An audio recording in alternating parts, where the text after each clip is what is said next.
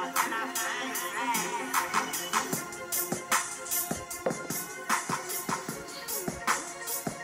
what up, America? This is your boy, Bushan Glover, with a Better Black America TV on YouTube. Now, today is Saturday, October 6th, 2018. Now, the Better Black America brand, the podcast, the live shows, all of that is predicated on entertainment, sports, money, and politics. But today, politics is the hot topic of the day because Judge Kavanaugh, soon to be Justice Kavanaugh, will get confirmed today, despite, and I repeat this again, despite the efforts of the Democratic Party, more importantly, Kamala Harris, Cory Booker, DianeFeinstein. So Cory Booker Spartacus moment went null and void, because at the end of the day, Justice Kavanaugh got the numbers, and the senators that was on the fence, Jeff Flake, senator from Arizona, as well as Susan Collins, the Republican senator from Maine, basically confirmed that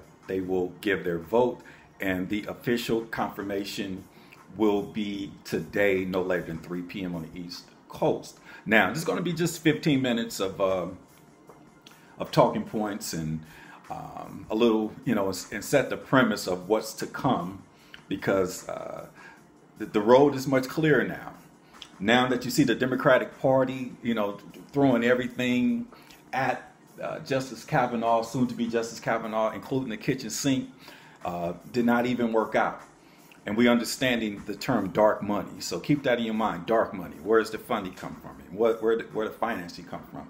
Who's motivating these individuals to do what they do? Because the Democratic Party does not represent me as a man. And I have to say this because before the 2016 election season, I got on the Democratic bus, and I'm speaking from a metaphoric perspective. And as I got on the Democratic bus, Hillary Clinton was driving the bus, and she gave me that look like, wait a minute, what are you doing here? I thought we brought you to heel. You didn't get 3 strikes. You're not in prison. You were a super predator, remember? And I was like, whatever, Hillary Rotten Clinton, I'm about to just go ahead and have my Rosa Parks moment, and I'm about to sit on the front of your bus that you drive. And before I could sit down on the bus, I saw the AARP community, and more importantly, the baby boomers. They were just sitting there. A lot of them was coming from dialysis, and they was taking medication. And I'm sitting back, man, these guys look like the Tuskegee experiment, 2.0. Because there's over 600 dialysis centers in California. So when the baby boomers expire and Generation X gets older, are we supposed to fulfill, those open seats for the dialysis and all that? But we're not, because we're starting to wake up and we understand we are what we eat. But that's going to be another topic of discussion moving down the road. So since I couldn't sit in the front, so I said I'm gonna go ahead and sit in the middle of the bus.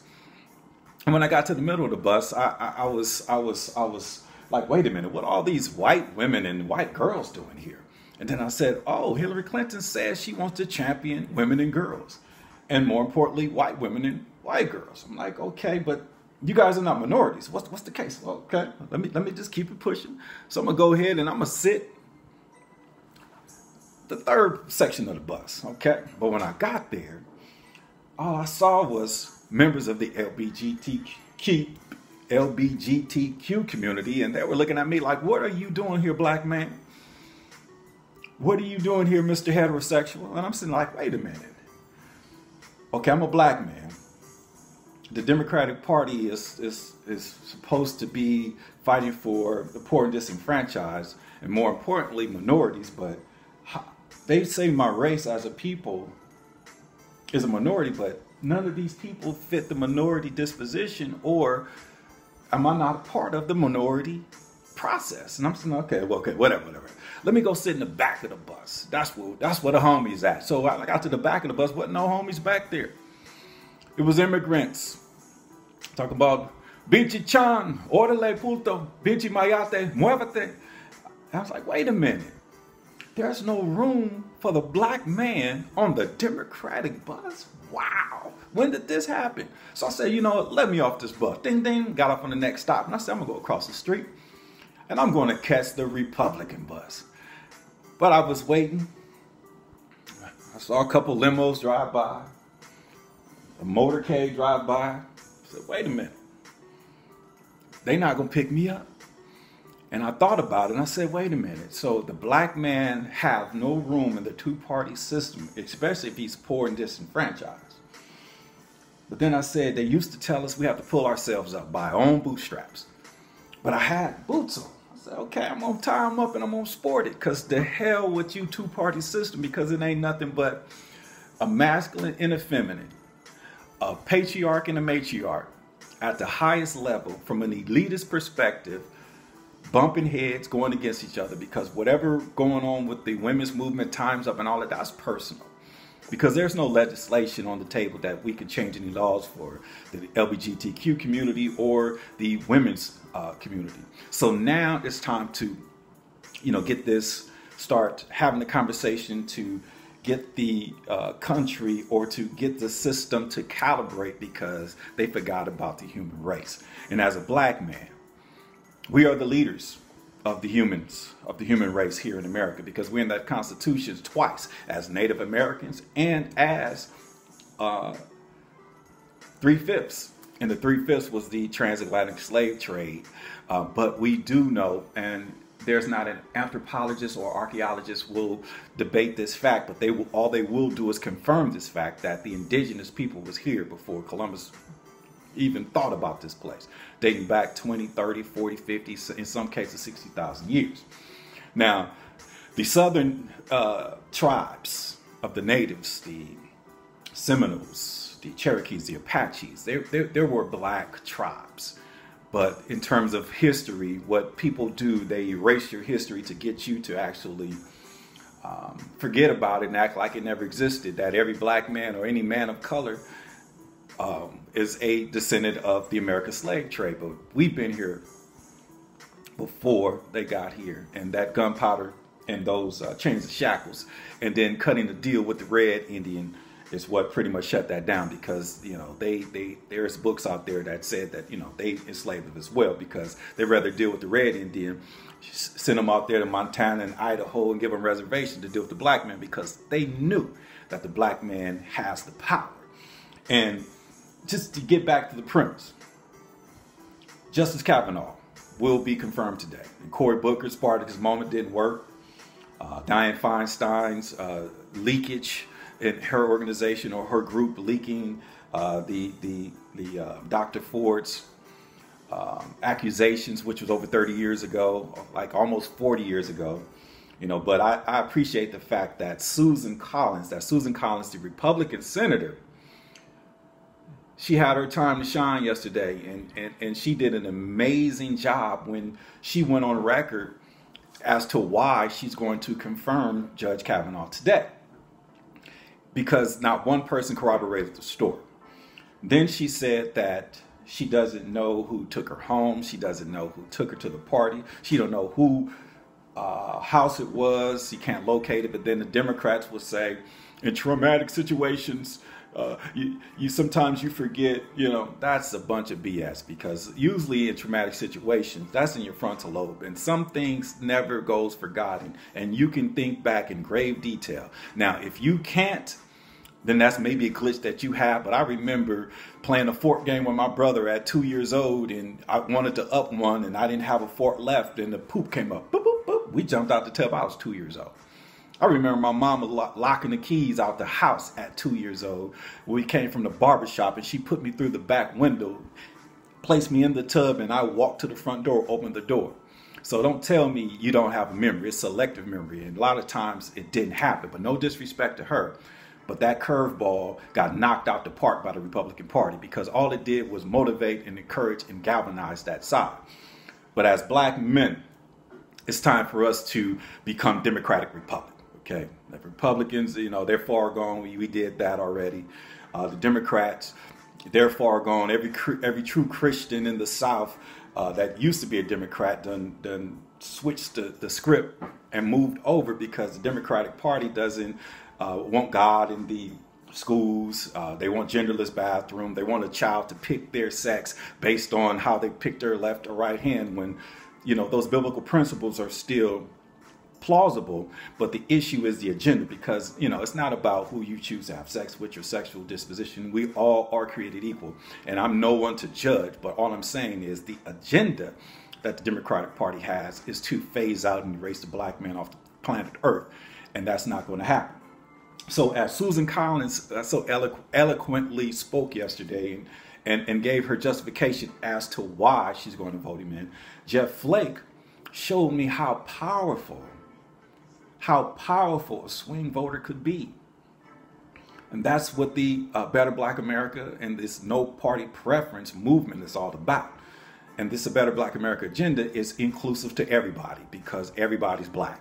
Okay, the black is the B is for black, the L is for Latino, the A is for Asian, which covers all Mongolians, the C is Caucasian, which covers all Aryans who choose to rock with us, and the K is for kinsman, black.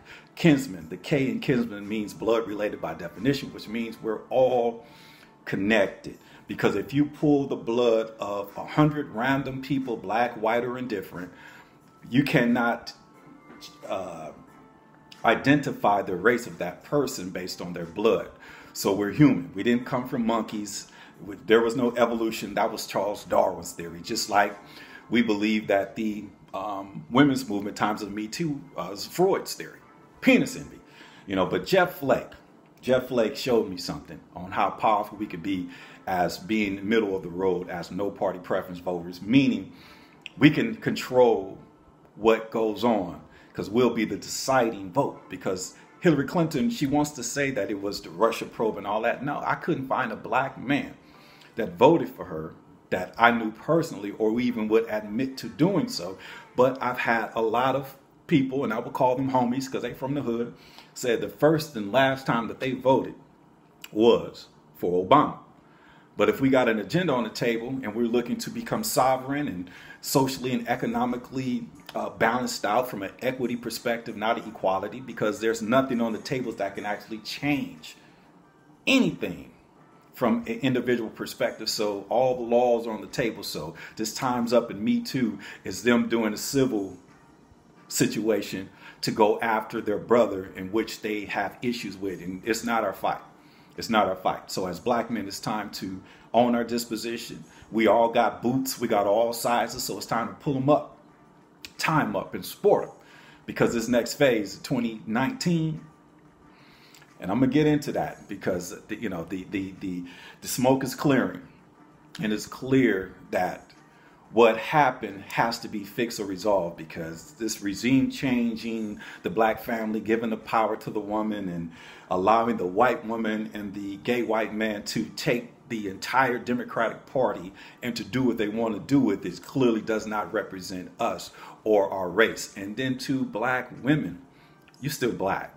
So this minority thing, I understand women have to have layers of protection, but your sexual disposition, your choice does not trump your race until you gay black men. Same thing. So as a black race, we are not a minority.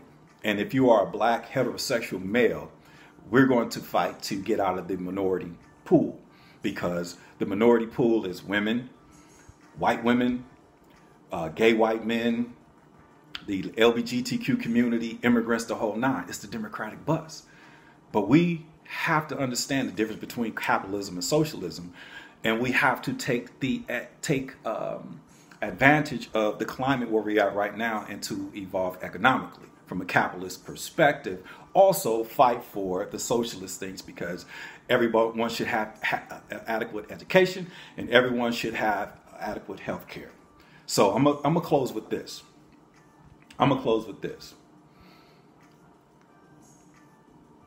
If two elephants fought to the death on the plains of Africa, two alpha males with their tusks, and they just fought, and they killed each other, just like the two-party system. If those two big elephants killed themselves and mauled each other from a big fight, the only thing that suffers is the grass. And with that being said, man, have a great Saturday. Better Black America. We're going to keep coming at you socially and economically.